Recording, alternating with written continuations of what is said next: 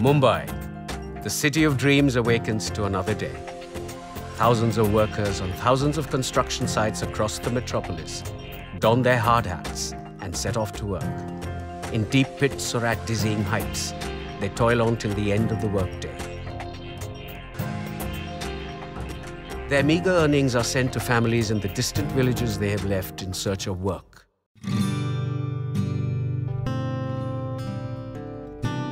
In a village, some people are now free from their regular crops and all. And they are planning, they are thinking, oh, this is idle time. What to do? Let us go to Delhi or Mumbai and do some work, earn some money. Because they need cash also. So they start from there. And then they look for some sites, they go there, inquire. And they are recruited. Either by contractor, by subcontractor, by builder. And they start work. But they always depart in a group. They will also go back in a group.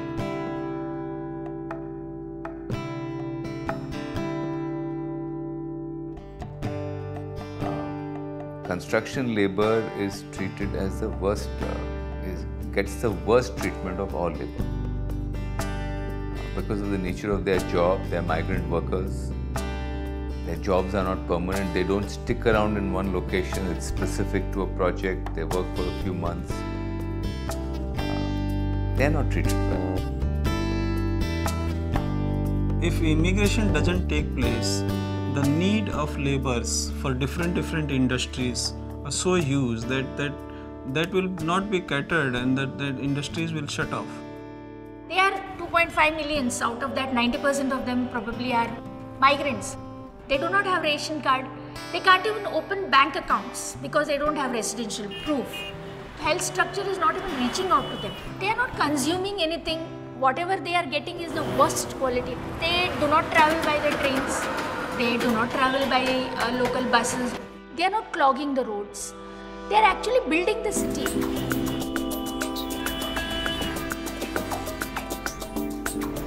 India's rapidly growing cities are being built by hundreds of thousands of migrant labor.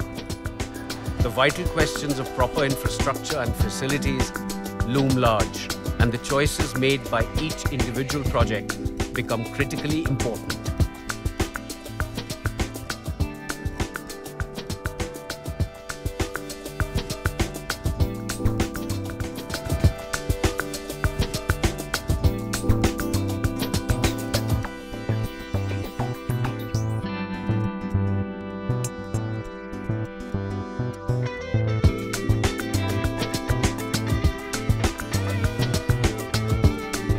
I felt that let's do what the Indian labor wants, but let's do it in an organized manner.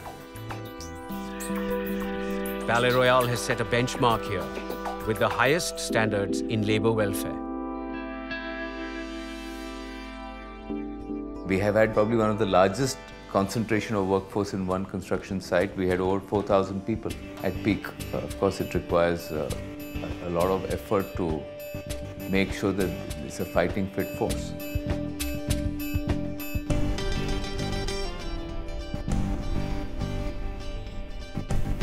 Hailing from across the nation, speaking his own tongue, every worker has a story. Panvel में किया, खारघर में किया, कमोठा में किया, उधर काम किया तो उधर इतना अच्छा नहीं लगा। श्री राम में आके घुसे तो इधर बहुत अच्छा, सुरक्षा बहुत अच्छा है। पानी उनी का, खाने पीने का, काम का बहुत अच्छा सुविधा है इधर। कहाँ से कोई पंजाब का है, कोई दिल्ली का है, कोई हरियाणा का है, कोई उड़ीसा का है। एक ही साथ में दोस्त मिल रहा है कि काम हो रहा है, बस वही काम। जैसे सब हिंदी बोलता है, अलग-अलग सब है, लेकिन सब हिंदी बोलता है। Most fundamental thing, of course, is happiness. Happy workmen put a lot of good wishes, a lot of affection, love, good luck into their work, and that is bound to pay off.